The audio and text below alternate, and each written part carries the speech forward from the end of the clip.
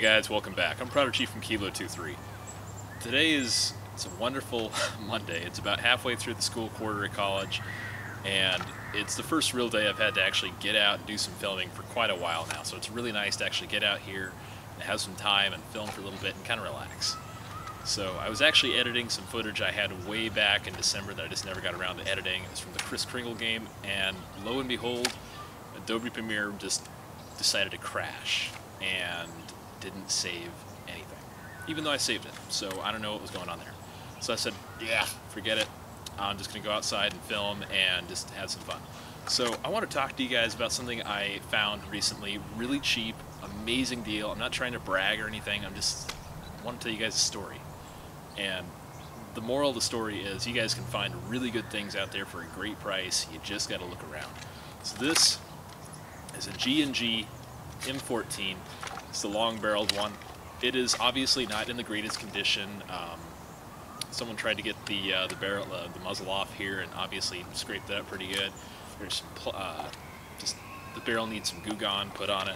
It's missing the bolt catch here, which is not a big deal. It's not necessary for it to function. And the front sling loop wiggles like crazy. It's a very jiggly gun, and I think that's the best way I can put it. But I went to Ed Surplus in Linwood, and they got a lot of the stuff that Surplus did in Woodinville before they closed. And apparently, this was probably, my best guess, a customer's gun from Surplus. Now, Surplus in Woodinville spelled S-I-R space plus, kind of a pun, I suppose. They worked on customers' guns a lot, and this is probably one of them. And Ed Surplus, I'm guessing they had it in the back somewhere for a long time. They finally put it on the wall, 20 bucks. $20. I said, can I take a look at it? They're like, sure, whatever. I pulled the bolt back. I see it said G&G, hop up. I'm like, nope, done, 20 bucks. I'm taking it. I was not going to go say no to that and just walk away from it. There's no way in hell I'd do that.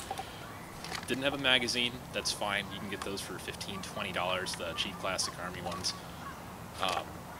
It wasn't shooting very well. I hooked a battery up to it, and you could kind of hear the motor trying to, so I just hooked an 11-1 up to it and see what happens. I had no idea what was in it. I just plugged a battery in, and it would cycle. It was very slow, even on an 11-1. It wasn't even 2 or 3 rounds a second. It'd be very, very, very slow. And this guy had some really thin wiring in it. I think the motor was pretty shot. It was almost completely done. So what I did was I opened it up just to see what was in it, and oh my gosh, did it have some parts in it. It had like a 115, 120 spring, probably modified brand would be my guess. It had a palm piston, one of those like 7 or 9 metal teeth, I can't remember which. It was like a $60 piston. It had a modified aluminum bearing piston head in it. It had I was kind of amazed at this. I'm pretty sure it's a KM head barrel. It was 603 stainless steel. They were like over $100. The only reason I know it's that one is because Surplus had those, and they were exactly the style that was in this before they closed, so I have to assume that was the barrel. But the funny thing was, whoever put that barrel in here, it was an M14 cut barrel, like the Marui cut M14 barrel. The G&Gs, they take the standard AEG barrels, so whoever was popping parts in this didn't quite know what they were doing. So it had that beautiful barrel. I'm going to save that for a Marui M14 if I ever get one. It had, I think it was an ICS bucking or something very close to that. It didn't have the original G&G bucking in it. And what else did it have? I think it had, the shimming was actually not bad on it. It was really good. But it had Systema torque up straight cut gears. And I was kind of amazed at that. Those are actually kind of hard to find gears now. Way back when Surplus would have had this, probably 2 or 3 years ago, they were easier to find at that time. So I'm just $500 of stuff for 20 bucks. I'm very happy. I got it shooting again. I reshimmed it. I put some Systema helical gears in it because I actually wanted the straight cut gears for my GR25, and they worked out beautifully. My own stuff in here, I put some different wiring in it because the stuff I had in there was really thin. I put an Extreme Fire Cheetah MOSFET in here, and oh my gosh, these sound great. It's very smooth. This is on a 7.4.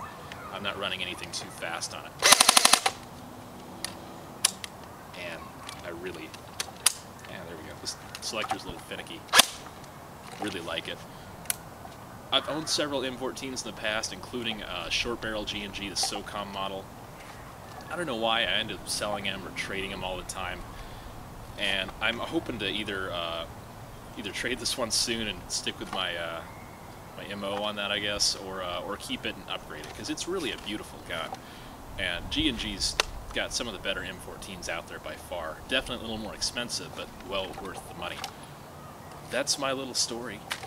I hope you guys enjoyed it. I'm gonna try this thing out. I'm probably gonna get some mags for it, see how I like it, and we'll see where it goes from there.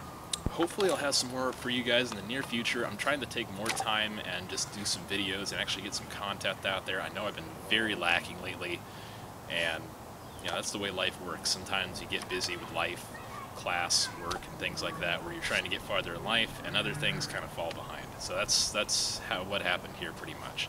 So hopefully I'll be able to put a little more time toward this channel, a little more time toward my videos and editing, and get some more content out there. So I know I got a lot of guys that really enjoy watching these things, and I really enjoy putting them out there for you guys to see. So hopefully I'll have some more out there soon. This is my G&G M14. I'm curious to see what happens with it. Thanks for watching, guys. I'm Predator Chief from Kilo 23. I'll see you guys next time.